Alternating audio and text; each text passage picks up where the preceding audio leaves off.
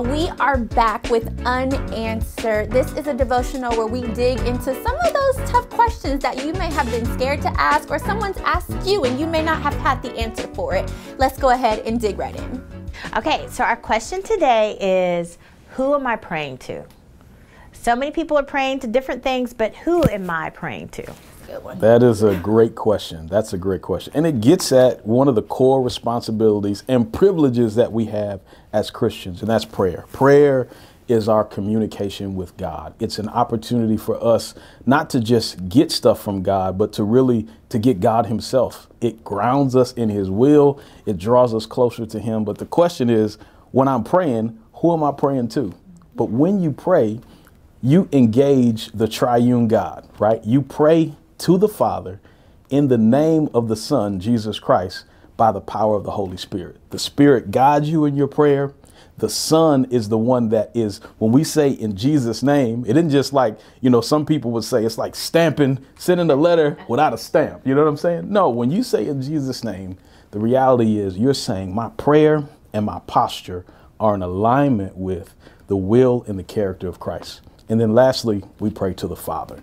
So where do I get this from? I like to pull out the Bible so you don't think we made this up, all right? Not make this up. So it's Jesus. Jesus, right? Jesus with his disciples, the disciples asked him to teach him one thing. Out of all the stuff Jesus could have taught them, the disciples said, Jesus, teach me how to pray.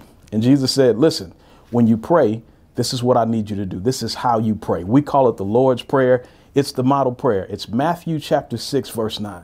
The first line of Jesus' prayer is, Our Father who art in heaven. He addresses it to the Father. So when we pray, we're engaging the triune God and we are speaking to the Father. Jesus Christ is the name that we're praying in, but the Spirit leads us in our prayer.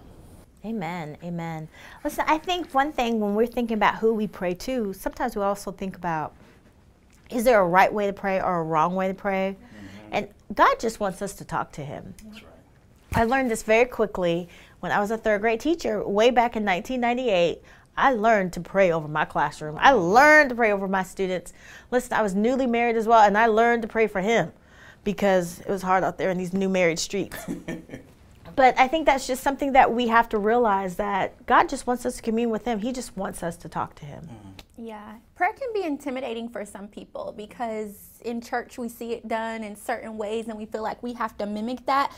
But regardless of what you say or how you string those words together, if we're doing that and the posture of our heart is in the right place, God hears us. Amen. Yeah. Amen. Amen. So we're going to close out in prayer. Before we do, we just want to challenge you. Whatever posture you take, make sure that the posture of your heart is right. Yeah. Whether you're driving along the highway, whether you're in schools, whether you're with your family, when you pray, make sure your heart posture is right and pray to God. So that's my challenge. Make sure you enhance that prayer life and go to God this week. Let's close in prayer. Father, thank you so much for the privilege of prayer. We don't have a God that's far off and distant, but we have a God that is intimate and is close to us.